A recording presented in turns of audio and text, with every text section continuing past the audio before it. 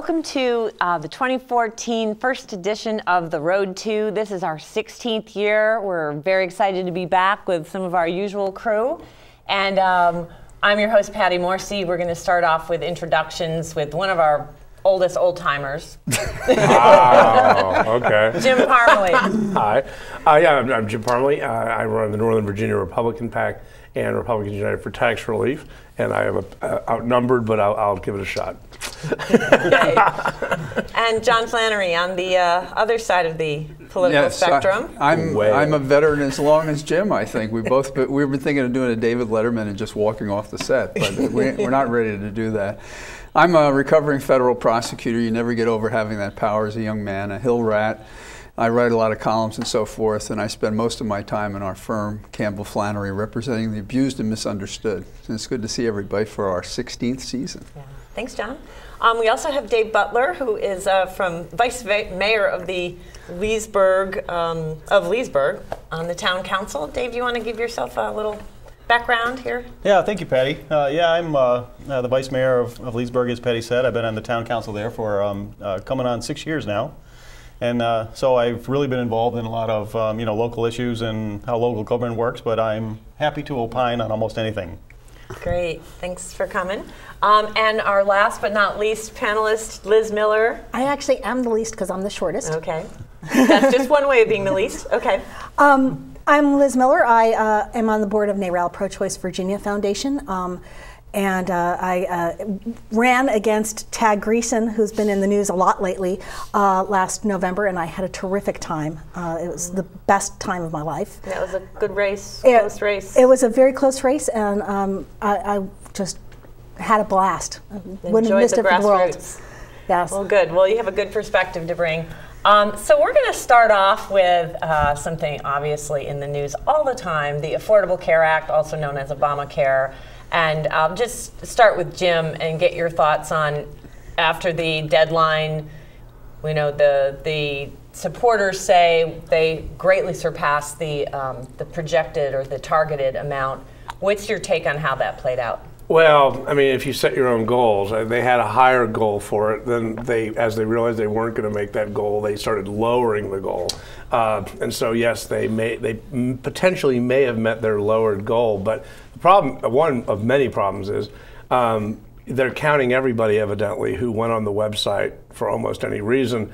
We don't know how many people actually paid for the health insurance. So until we know those numbers, you can't really score it. Okay, as far as the payments haven't started yet, people have signed up. Well, yeah, I mean, technically they were supposed to have started, but the Obama administration kept extending the deadline further and further and further and further. And I guess one of my questions is, if somebody gets sick but they haven't paid the premium, how far back retroactively do you now go?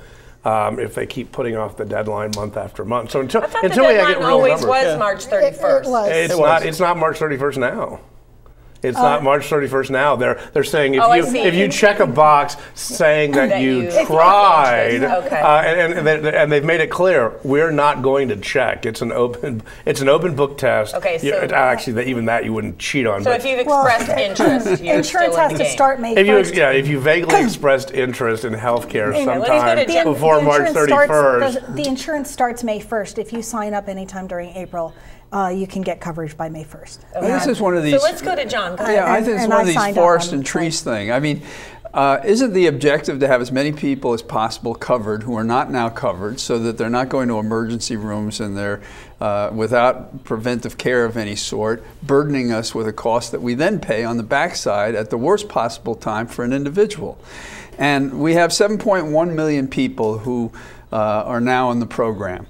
So why do we care? I didn't interrupt you. Why do we care when they sign up? Isn't the point to have as many sign up as possible? And shouldn't we be moving the dates so they can, as opposed to saying, nope, well, we're going to now, in this program to give you health care, set up a wall beyond which you can't get health care. That's not the objective. The objective should be flexibility to give as many people as possible. What I wanted was single payer. What we ended up with was the Republican idea of everybody has to buy it, because that gives money to the insurance companies, and that's good for their business, and the insurance companies are actually pretty happy about that. What I wanted was single payer, everybody covers everybody, and life is good. You end up with fewer unintended pregnancies. You end up actually with more unintended pregnancies coming out to being babies, because people aren't afraid to look at medical care for pregnancy, medical care for their children as they grow up. They're not afraid to look a medical bill in the face, which most people are at the moment. Well, see, let me say one thing about that. I think it's a little bit of a digression to go back and say what we could have had. I think it would be useful if, as a nation, on any program we did, we could figure out a way to accentuate the positive. You know, at what age don't you have a pre-existing condition which could have barred insurance? Now it can't. What about families, particularly given the economy, that wanted to be able to cover their children, and now that has been extended? Yeah. In my own personal experience and my anecdotal evidence is people are paying less premiums because of the principles that there are more people in the pool to spread the risk. Now, are there problems? But hold on, that's not necessarily true. There are plenty of people who are paying more than they were before. Well, again, it just makes no sense mathematically. If you spread the number of people in a program, you spread the risk and you lower the premiums. It's happened in my law firm. We're paying, but the younger folks aren't signing up. The younger folks who you're counting on are not at the. Well, let's go to Dave. We don't have real numbers because we don't know who paid. Hold on, guys. Not that you have to tackle this on the Leesburg Town Council, but I'm sure you have an opinion on this. Well, and we not only have to count the 7.1 million, but also the 3 million that have signed up for Medicaid that had previously not been eligible or hadn't signed up, plus all the ones that have not gone through the website but have signed up for private insurance outside. You don't have to go through the website. How do you give the government credit for people who signed up? I'll give you an example. Because of the insurance covering things like pre-existing conditions, they're not allowed to turn you away from them. They're not allowed to turn you away. I lost my health care insurance in part, well, actually because of Obamacare. Because my plan evidently wasn't completely compliant. They didn't outright cancel it. They shut down people signing up for it. So new people couldn't join the risk pool. Which means that new people could not join the risk pool, which means obviously over the last couple of years, the rates skyrocketed because people moved out of the program because they got older or whatever. ACA, your companies, I don't know if you work for a company, but the company that I worked for would renegotiate their plans every year. So you can't renegotiate a plan that's not compliant with the ACA. Well, the plan that we had before ACA ever showed up was redone every year. So some years it would cover something, and some years it wouldn't cover other things. And you wouldn't know until your company said, okay, this is what we're doing this year, and this is what the premiums are going to be, and if you don't like it, you can lump it. Let me just take a step back. Let me finish just this point. Yeah, but this goes to because your you're taking what you're saying is because of that, because the risk pool was shrunk by the government, because the plan went ridiculously high because of Obamacare. I ended up leaving the plan. So much for if you have a health care plan you can keep it. I ended up going and signing up for a separate plan, just as you said, outside of the government. Outside of the government. Can I clarify something? Are you saying that you left your plan because you decided to leave your plan? Oh, I left my plan because the government wouldn't allow it to continue in the form in the form that it had. We're kind of getting down into the weeds. But I still haven't made the point, which is hold on. I went to my insurance company. Right. I signed up for a new plan because my old plan was no longer available in the same form to me. Are you now saying that Obamacare takes credit for my private sign up because y'all took away my plan? Additional people. The fact is, when you add it all up and you take the numbers and none of this for Pinocchio crap, when you look at all the rational additions, it's anywhere from 9 to 15 million new people have insurance that didn't have insurance before. I don't think that's accurate. It's absolutely accurate. It includes people who did have insurance. No, before. that does not include those. If you include the people that did have insurance that just switched, okay, now you're up in higher, but that wouldn't make sense to count those. But the fact of the matter is, I think that's an outstanding success, considering that there's been about half the country that's been actively trying to wreck this program, telling people not to sign up, taking out advertisements telling people not to sign up. Well, since the president lied to me and I had to switch to an inferior health care plan, I don't really feel great about it. Yeah, but let's go That's back. fine. I don't feel great about it. That's My fine. You health care don't. plan But there's is millions. worse. But there's But millions Jim, and you're- millions and Jim, millions you're- and millions of I'm not people alone. that think it's great. Hold on, Jim, your point though is that your plan didn't meet all the criteria, the basic fundamental criteria that were set out for if you have an insurance plan, it needs to do these 5 things, right? It needs to give you a colonoscopy for free if you're over 50.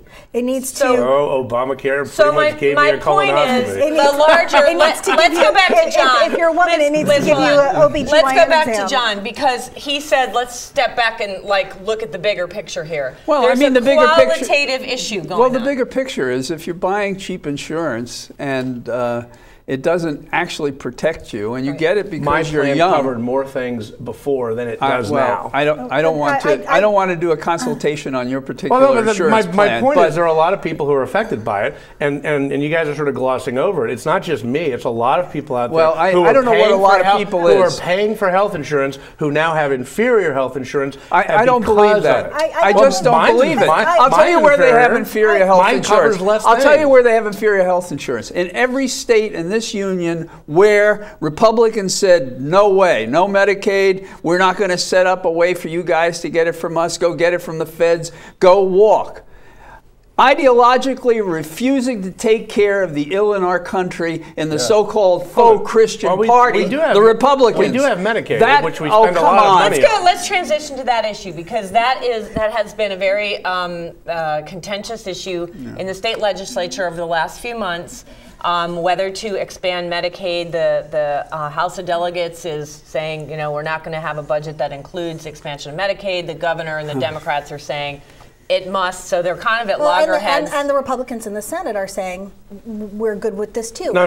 Just a covered, few of them, just a couple of them, the ones who All normally right, well, vote with Democrats. Let's start with that. We're going to shift over to generally. the Commonwealth of Virginia perspective on all this. So we're the Republicans in the House seem to be really happy to be sending our tax money, money that we're already paying, to my sister in Vermont, to my parents in New York, to Governor Brewer in Arizona, and not keep it here for us to help our economy. That's not accurate because we're paying for the people in Vermont whether we sign up or not. Well, so they don't get extra money. Well, they don't get like double the health Jim, care. explain what the But we don't get their money back. Let him have some time. Money goes to the federal treasury. Explaining the position of the most of the Republicans in the legislature about Medicaid expansion.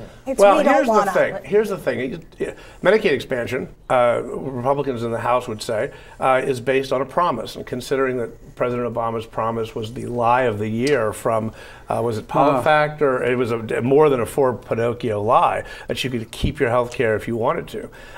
They're saying, oh, don't worry, guys, we're going to pay for this plan in the future. And as we've seen with government programs, that generally doesn't happen. So the Republicans what in you're the saying- House so what you're Social saying Security, is that- that will be Medicare. stuck with the So bill. what- so what So we you're need to saying- be careful. Let him We talk. need to be careful about what parts of How Obamacare long-term. we accept. So the long-term cost. It's a lot of money. We got to figure out how that would be handled. The Can I ask you a Republican question? excuse me a second. The wait, Republican whoa, pants on wait. fire lie is that they care about any ill person in America, period. It's all bottom line. We don't want any employer paying a cent more. We want to be able to brag to people, you people who are healthy and have your program, don't worry about us helping anybody else. We pretend to care about everybody else, but they have an equal opportunity to die even though they don't have any insurance that we're prepared to give them. Hold on. Wait. I've just been called a heartless blankety blank. No, So no, let me no. let me explain. I call your Let me party a explain. heartless I was going to blankety go blank, with non-friendly and you're an language. apologist for a really rotten Hold on, program. hold on, Wait a minute, and that's wait a minute. okay. You I can gotta do answer. that. I need to answer his character attack first. I need to Against just jump the in here for party. a second because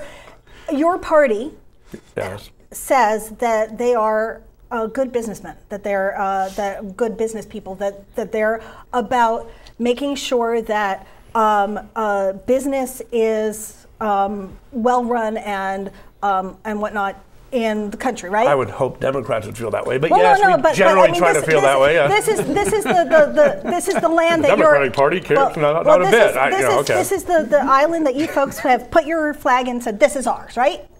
But One of is many. it good business to say we're going to make sure that every other competitor of our business, the state business, is getting a subsidy that we're refusing to take, no matter how long But a subsidy that would be? I'll turn your question around. Should a well-run business, the Virginia government as it were, take on an unfunded mandate and liability that they don't know what's going to happen to in a couple of years? Look, the fact of the matter is, they said, I mean, we don't know. Forget, I mean, take Obamacare or anything else out of the equation. The fact is there's about 400,000 people that are in a hole that can't afford insurance and aren't eligible for Medicaid. Well, that's not entirely so. Sure, how do we? That's not entirely the point. I understand. Plenty of folks that's in my that point. No, plenty of folks in that window. We've done a lot of studies on this.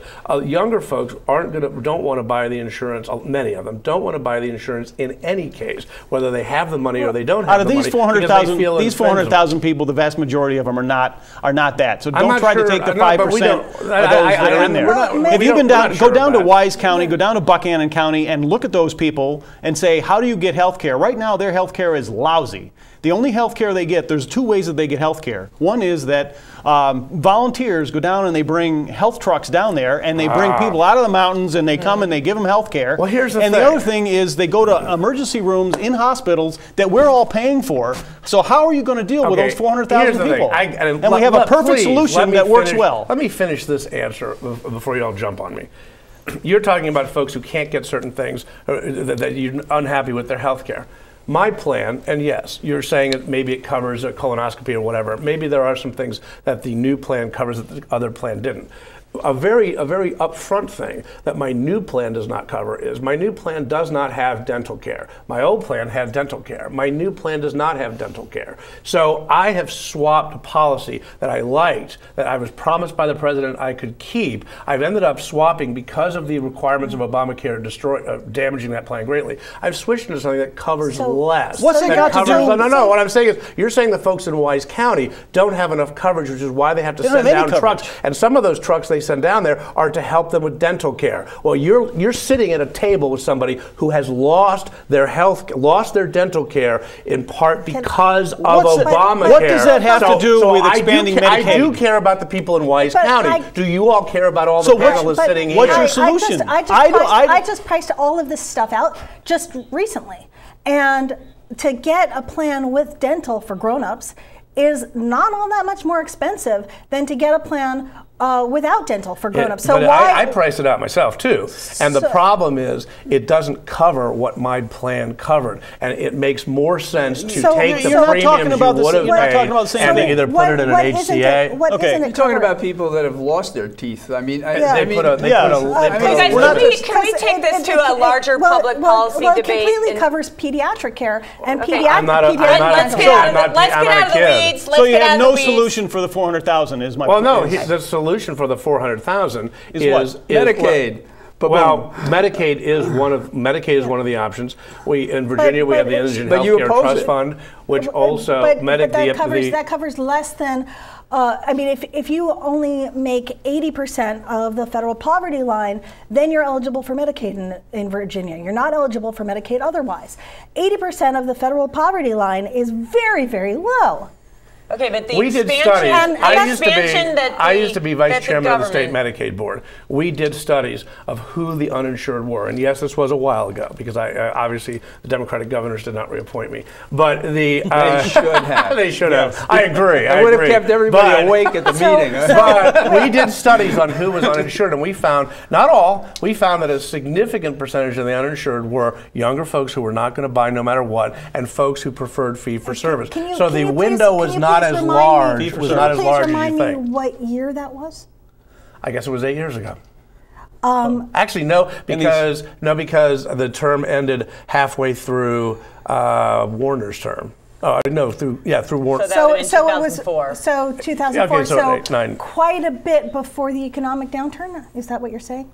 Well, we've had economic downturns before. Well, the percentages stay about the same. This particular economic downturn got a lot of people off of insurance, got a lot of people who had been well, who had been full-time I keep hearing employed. from the now. Obama administration that we've made such great progress, so thus the economy should be better now, right? Well, so there should be fewer people who are in need of the service. The bottom line is, go to Dave. You're 400,000. That's the Virginia estimate. 400,000 people that need insurance that don't have it. That would But be in that. that's No, not, I'm no, not sure that's that the would be correct in that number. Medicaid window. That's not the correct. Right. That's not That's necessarily the the correct Medicaid number. You're saying that, and There refresh would my memory. benefit from the Isn't it expansion. 400% of? Is it 300 or 400% 400% of the of poverty poverty level? line. So what you're saying is the federally accepted poverty line 3 or 4 times that. So at that point. In Northern Virginia, that is in certain areas that is a very difficult wage. In other areas of the state, that's not necessarily the same situation. Yeah, but let's take it to if you're making $40,000, $50,000 a year. I'm trying to get you guys up to the public policy debate that's going on in Richmond, and that is to expand Medicaid so that you're capturing all those people and the longer-term benefit of that, and the ability to get federal matching funds for that. What is John? Let's go to you. You haven't spoken in a while. Well, I thought my colleague here summarized it perfectly. I mean, using the people from the south of the state. What kind of a system is it that says you go to an emergency room when it's really too late, sometimes to do anything except to make you comforted by medication and to risk getting not a complete treatment because you're not paying the hospital? And yes, we bear that burden, whatever that is. That's not any way to treat fellow citizens and gal citizens. And when we've already paid the money and everybody else is sharing in it, why aren't we taking those funds and doing what we can to alleviate whatever medical problems we have now until we can't? Yeah. And if if the program changes and the politics change, okay, then that's a problem. But right now, we have the opportunity to take care of people who need medical care, and we have people, particularly in the House, for ideological reasons that are not shared elsewhere in the country among Republican legislatures.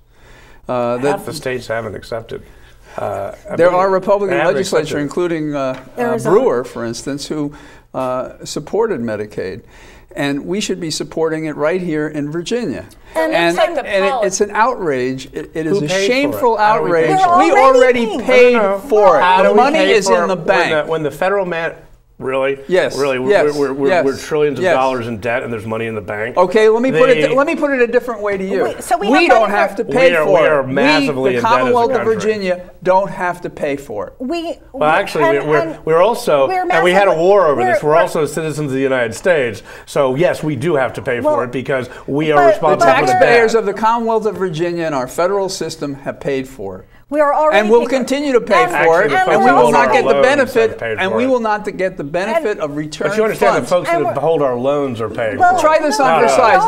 The analogy is in Northern Virginia, we send tax dollars to Richmond and don't get back as much as we pay. This is the same thing to the federal government. And we're also paying for all sorts of other things that maybe you don't agree with. Line, but we don't get to choose what we get to pay for. Well, actually, hey, here's the fun thing. You guys are really all excited today. We get to choose because we have legislators who are making the decisions. I'm going to let Dave talk to sort of the fiscal part of it, but also the politics in Richmond seem to be, and maybe I got this wrong, but I'm hearing that the governor's kind of saying, I'm going to hold money for your transportation initiatives until you agree to the budget with Medicaid in it. That would be extortion? It's actually the other way around. I guess the House of Delegates is saying, we don't want to pay for this. We're not going to say yes to that budget unless you take that out. But it's linked to the transportation debate and still, funding. It's not a fiscal decision. It's a political decision because fiscally we're going to make the money back because people aren't going to be going to the emergency room. We're not going to be taking all that. They do. They still do anyway. I mean,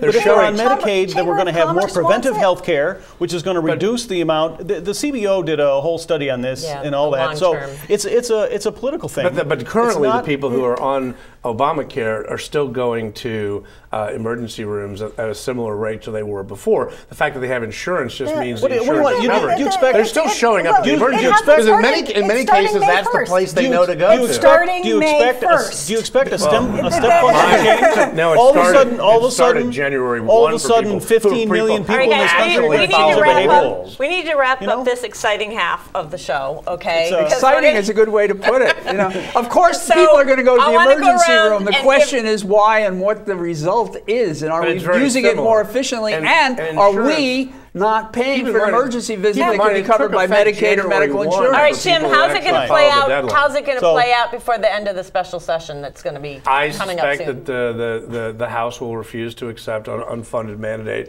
until they understand. It's only the what's going speaker. on You know, with it. there's a lot. So There's a they'll lot say of that. Republican members of the House that would vote for Medicaid, except that the speaker is threatening them, and he's the single person that's holding up the entire thing. Well, I suspect there are a lot that would and Tad threaten it the other way around. And Tad Greason. we got a welcome few to seconds politics. left. Welcome We're to going to end up with legislature. Liz If the summarizing. speaker Here's- switched, Tag would switch so fast, make your head swim.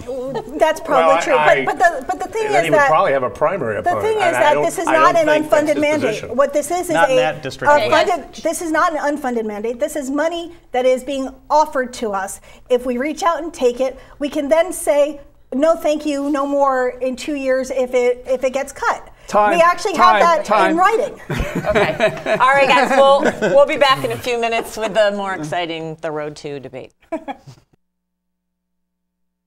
Events of September 11th, there have been hundreds of violent attacks against innocent Americans. Remember what that flag you're waving stands for. Remember, please stop the hate. We're stronger when we are united. Remember, Remember what that flag you're waving stands for. One nation, Under God. Indivisible. with liberty. And justice. For all. in America, there's either room for everyone or it's not America. Don't pick the wrong fight.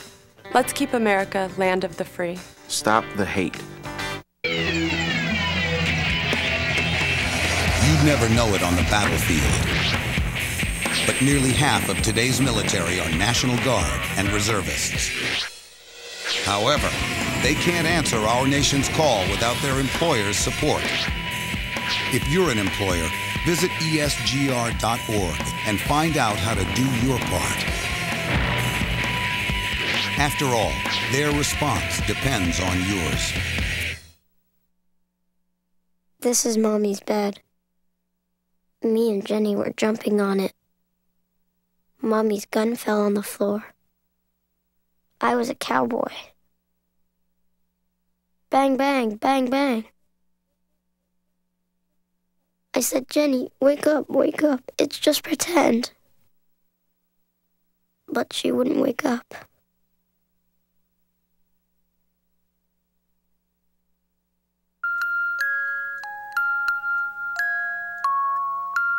I'm sick of this. I'm sick of dealing with you. I'm sick of. I work 6 days a week. Who do you think you Stand up are? straight. Don't you ever talk back to me again! You just shut up! What are you crying about? What a child learns about violence, a child learns for life. Teach carefully. We can show you how. Act Against Violence. Call 877-ACT-WISE for a free brochure. Sweetheart, smoke outside now. You promised. Okay, hon. Sweetheart, smoke outside now. You promised. What kind of man are you? I'm a father. Look here, my father was a father, and he smoked his brains out in the house. Watch as he blows those smoke rings on my little red face. You probably have asthma. Asthma? Schlasma. I'm telling you, nothing's gonna happen to your kids. I swear. Don't swear when you're lying. You know very well that thousands of kids get bronchitis, ear infections, and even pneumonia from their parents' cigarette smoke. And didn't you promise your little angels you'd smoke outside? Hey, Daddy. Those little devils are just so sweet. Do the right thing. Please, smoke outside. Until you can stop, go out for your kids. Take the pledge. Call 1-800-513-1157. As time flows on, there are places we return to again and again. Precious places. Timeless places. places that with your help can endure forever. I'm Paul Newman. Help the Nature Conservancy save the last great places around the world. Welcome back to The Road To. This is the first episode in our 16th season, and we're now in the second half of the game here. So we've had a lively discussion on healthcare all over the map, and we're going to go kind of take a dive into some local politics. We've got Vice Mayor Dave Butler here to talk about what's going on in Leesburg, and then we're going to talk about the county writ large. We're kind of loud and focused today. And Dave, why don't you tell us what the state of play is within the town council and what some of the sort of larger priority debates are? Well, it's interesting in the town of Leesburg. I'm disappointed with the direction that the council is going with taxes. We vote on Tuesday, and we're liable to vote for the equalized tax rate, which to Republicans seems to be a very reasonable thing. But in fact, it represents a 1.6% tax cut, really, because it's not inflation adjusted. And what kind of tax rate did you call it? Equalized. Equalized, which you legally have to do unless you have a hearing to change it. How's that different? Well, the equalized tax rate means that it's been adjusted for whatever happens with the house prices, and so more or less on average, the same person will be paying the same amount in taxes 1 year versus the next. Sounds good. Now it varies, depending on your house. So it's not really tied to the assessed rate. It's tied to housing. It affects prices. It's balanced with that. So people aren't having more out of pocket. Right. Okay. But the problem in Leesburg is that since 2007, our actual taxes, the average tax bill, has gone down 26%. Since then, and when inflation adjusted, it's gone down a whopping 37%. And you simply, 7 years out of 8, we've lowered taxes. And last year was the only year out of those 8 where we actually managed to have an inflation adjusted equalized rate. And the problem is you can't continue to do that with any local government. That's probably more than any government in the country, perhaps. And because what happens if you do that too much and you continue to do that? Our long-term budget, we lay out a budget through like 2020, and it's risky. It makes a lot of assumptions. Mm-hmm. It assumes that a lot of housing developments that have been approved will be built and increase the tax base. Mm-hmm. It also assumes that we're not going to have another recession, which we've had. This expansion, tepid as it has been longer than average. Mm-hmm. And if any one of those things happen, it can be a real problem. And even in the budget that we're going to pass, the expectation is in 2020 we're going to be about $2 million in the hole. So it's a concern. And there's a lot of things that we would like to do to increase the quality of life in Leesburg, but we just can't do it because there's too many people that on the council that we can't afford it. We can't afford it. We can't afford it. Mm-hmm. So what are the gaps that you think that are going to be like an increasing problem if we don't kind of go the other way on the tax rate? Well, there's nonprofits that we could support. There's trails, bike trails that we would like to build. There's a couple of mini roundabouts, traffic circles that we'd like to put in. Is that a safety issue or is it aesthetic? Yeah, both safety and traffic flow. They work better than four-way stops. In a lot of cases, they work better than traffic lights. They're not that expensive, but it's the mantra, we can't afford it. Sometimes, the roundabouts are somewhat controversial because a lot of people have problems. They tend to have a lot of accidents in them because people aren't quite sure how they work. Well, but on average, there's fewer accidents than... Not all people, but some people. This is like the Darwin test. But can you figure out a roundabout? No, you shouldn't be in a car. Well, because people get confused with who has the right of way, and they stop in the middle of them, and they... Sorry, I can't be so generous. Those lights! Oh my God, the light is green. What does that mean? It's red. Now I don't have to do anything. John, let's put this in the context of the David talking about. It's a concern. Maybe they're a good idea, but it's not. Let's talk about the county budget. I think the county is a similar concern. We have. I don't want to say Neanderthals or backward-looking people, but you do. I think I will. Thank you. I know you. I'm your marionette. So what we have is. We have a county that said, come, we will give you the 3 things that are in almost all local elections: transportation, education, safety. That's it. That's what you do as a candidate. How are you going to do those things? Come, we have the best schools in the world. It's Northern Virginia. It's the Bit and Byte Beltway up and through eastern Loudoun and Fairfax, right? Then you get here and you say, well, we're going to close our local schools, 4 of them, save $2 million, though we can spend money on the Redskins. And $2 million. We're not sure about magnet schools because heaven help us if we had geniuses coming out of our schools, and we don't want to spend any money to Fairfax to do that because we're us. What kind of a policy is that? Now, okay, the people who suffer are the ones who are there now.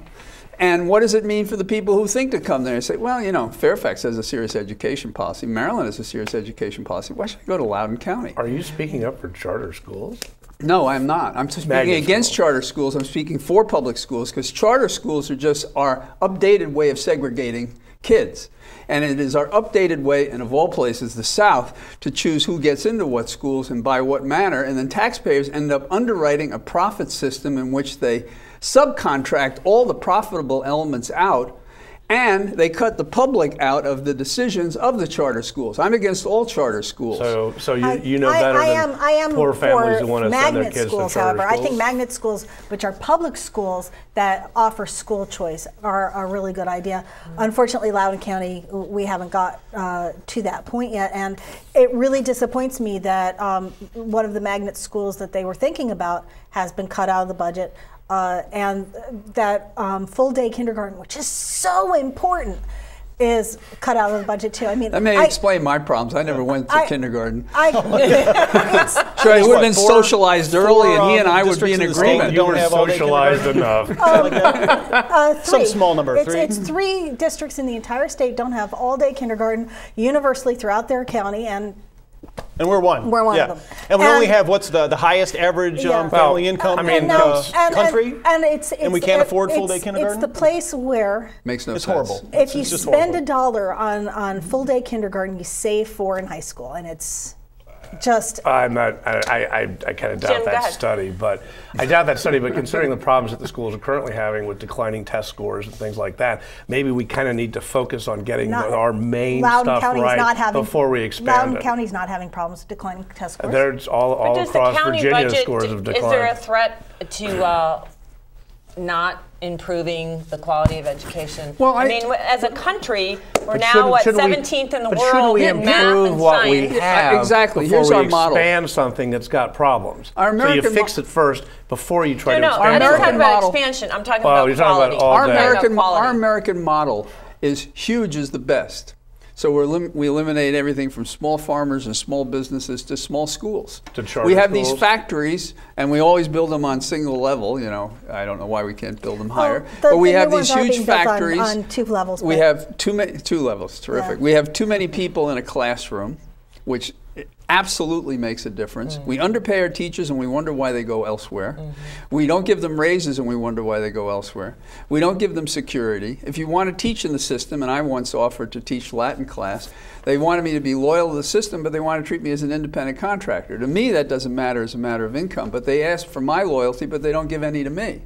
And that's what a teacher sees.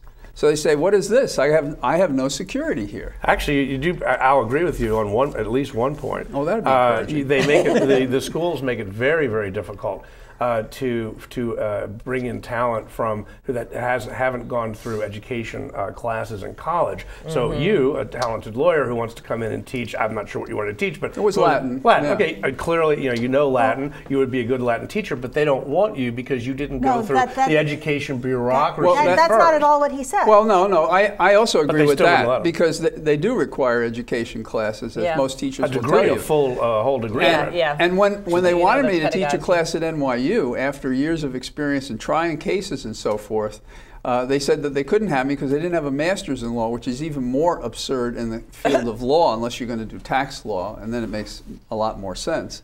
So I couldn't teach based on real experience and knowing something to students in a law school. So this is a problem. We solved everything. We did a good job. We're done now. That's it. We're leaving the show. We'll never have a moment like this again. But that was at NYU, which is a private college, right? I have no idea. But no matter where it's the he principle goes, of the requirement's education. still the same. It is the principle of education. My father is a dean of online learning at NYU Polytechnic. Okay, well, I may apply now. He couldn't teach Latin. Allowed, he couldn't teach Latin and allowed in schools unless he had gotten an additional degree that's not what in he teaching. said. Well, I could say that, though. That would be true. Can we go to I know that there are a lot of people. Can we go to? Go ahead. Sorry. I know that there are a lot of people who get jobs in Loudoun County Public School without having a master's in education by being substitutes first and getting their teacher training that way. Well, we have a new superintendent, and I don't know what that means. How long do you need to be a substitute? So you guys, I kind of want to pull this back to a more strategic discussion because we're down in the weeds of what are our priorities at the city level, the county level, the state level.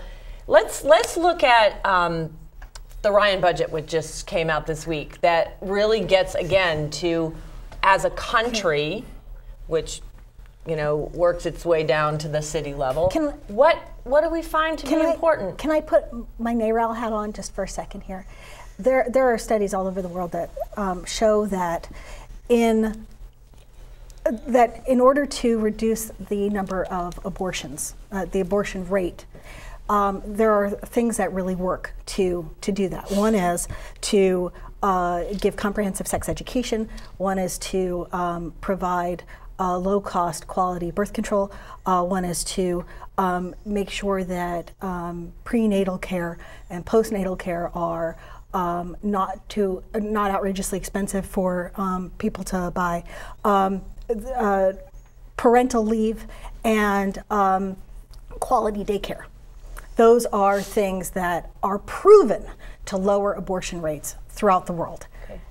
The Ryan budget cuts all of those things. What possible study do you have that shows that all of those do that? So her example was about priorities. I mean, maybe some of those help, but it's hard to imagine that. It's hard to imagine that someone decides whether to have an abortion or not based on whether there's going to be. I think she's talking about getting pregnant or not. Whether there's going to be daycare or not. Well, maybe there are some people who think that. But you think everybody who decides whether they're having an abortion, golly, maybe if I don't have proper daycare, I need to have an abortion. There are some who think that probably. It's a much higher percentage than you might think. Getting pregnant when you're not ready to. I think it's. But is the teenager who or whomever is the person who gets pregnant was daycare first in their mind? Well, it's the people in their 20s, which is a much higher percentage of abortions than you might realize. But again, does daycare break the tie? Yes, well, if you can't take most care of abortions, the child is most abortions are had by women who already have a child, and not just daycare. The daycare rates are a little expensive. Time for an abortion. I mean, really? No,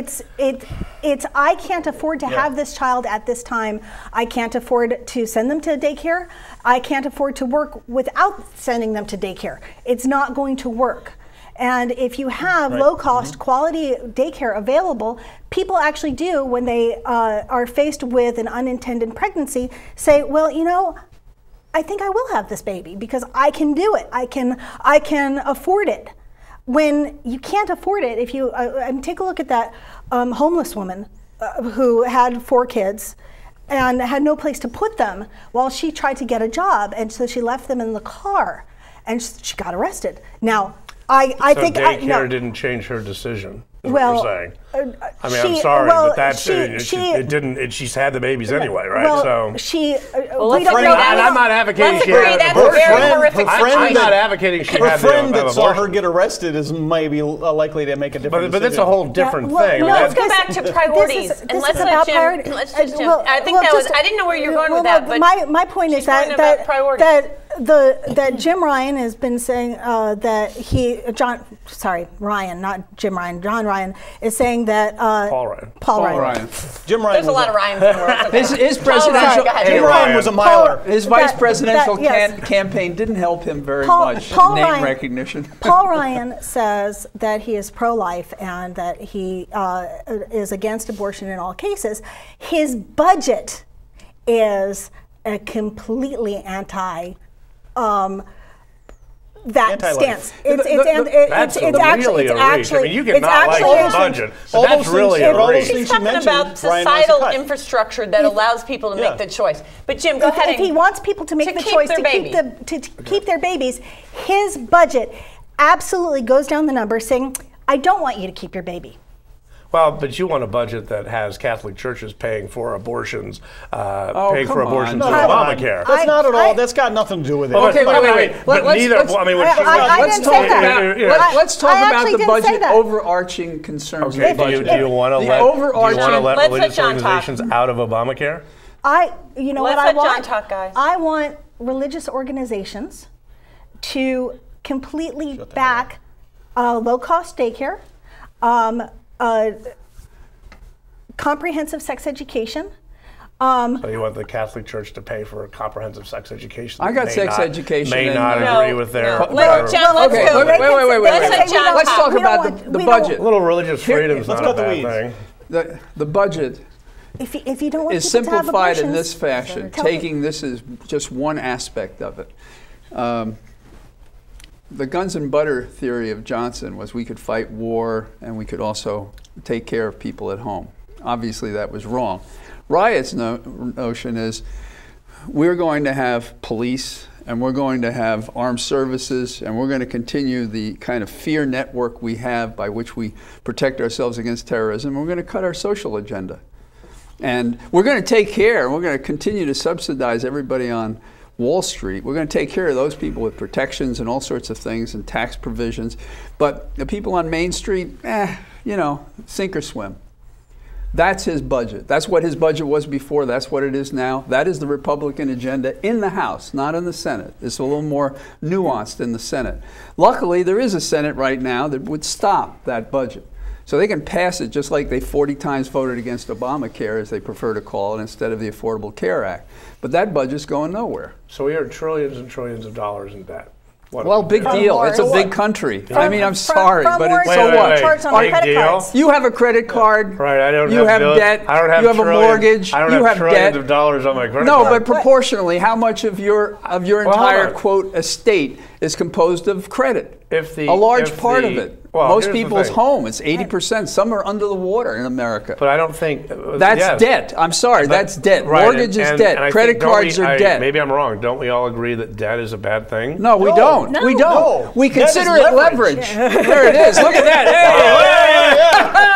Okay. We rehearsed that for an hour before we came out here. That brings up. We went to the same school. Let me rephrase it. What do you think about debt you actually intend on paying back? Maybe that's a different question. Well, now you're talking about Republican campaign finance. Republicans I loan you the money, and you don't have to pay it back. Are you saying Democrats are not fans of paying? And what it sounds like from your comment is you don't expect to ever pay the debt back, and I'm wondering how that works. I didn't say that. I didn't say that. We balanced the budget under Clinton. Do you remember that? Hold on. You remember when we balanced the budget and had a surplus? I wouldn't pay the debt back. Democrats balanced. All right, I'm going to have to whistle, guys. I remember under Speaker Gingrich. Okay. I remember under Republican Speaker Gingrich. Yes, we did have a balanced budget for a bit. But the issue here, though, I think Jim's point about debt is a very legitimate point. What we bring in and what we pay for, it goes back to the Leesburg Town Council. Are we bringing in enough for things that we say are important? Are we spending too much? And it has to be a long-term. You know, the long-term picture has to be the decider there, because in 10 years, 20 years, we need to be taking care of those things we say as a society are important. So let's go back to roundabout. Let's use a different example than. Okay, back when we went into Iraq, we put that on the nation's credit card. We didn't raise taxes to cover it. And at that time, if we had said we're going to raise taxes to cover this war because it's the patriotic thing to do, and oh, by the way, why doesn't everybody plant a victory garden at the same time? You know, our whole nation's emotions about 9/11 would have carried us through that. But instead, we put it on a credit card, and that so was you your wanted part. to use 9/11 to raise taxes? No, I wanted to kept ourselves blind to the fact that we couldn't afford it. Never missed an opportunity to raise taxes. I wanted to raise taxes to cover the war in Iraq. Anyway? Well, I want to raise national taxes to cover wars. If you're going to have a war, we need to pay for it. At least the first we have enough money years, we have enough money to bomb other countries, but we don't have enough money to feed our own children.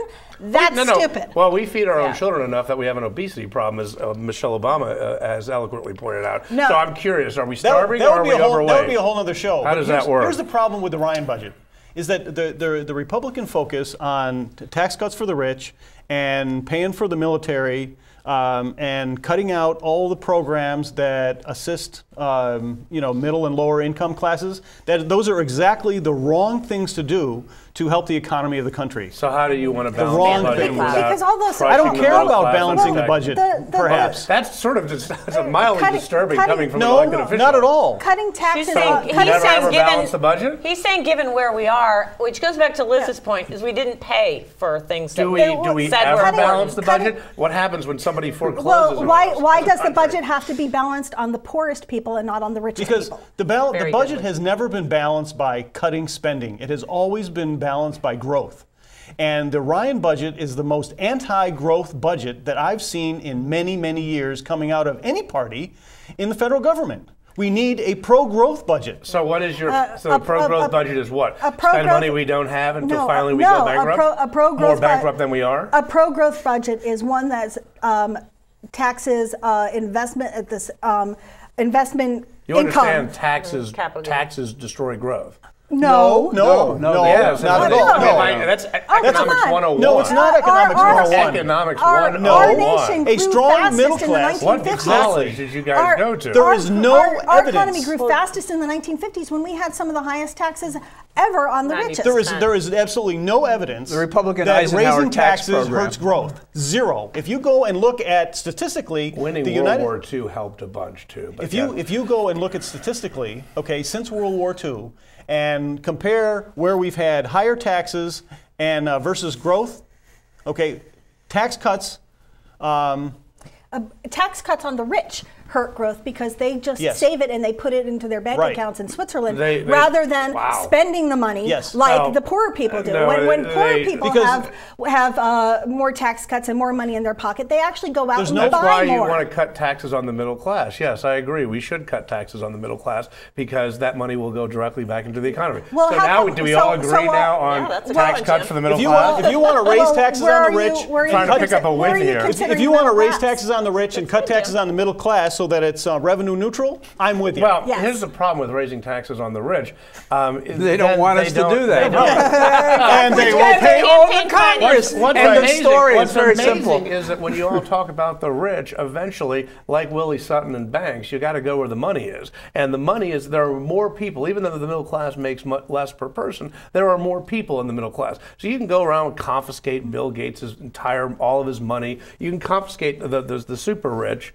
You can confiscate all of their money, and you still don't have enough money, which is why you end up turning to the middle class, and that's where the money is. Nobody is confiscating anybody's money, but when you have more money than you could spend. Confiscation. April 15th seems like a little confiscation. No, when you have more money than you could spend in your lifetime or your kid's lifetime or their kid's lifetime, it's the government needs to take it away. No, is that what we're saying here? No, it's why do those people need to have more and more and more and more and more tax cuts when the people who are at the bottom and the middle could use those tax cuts or subsidies themselves? John, what about capital gains?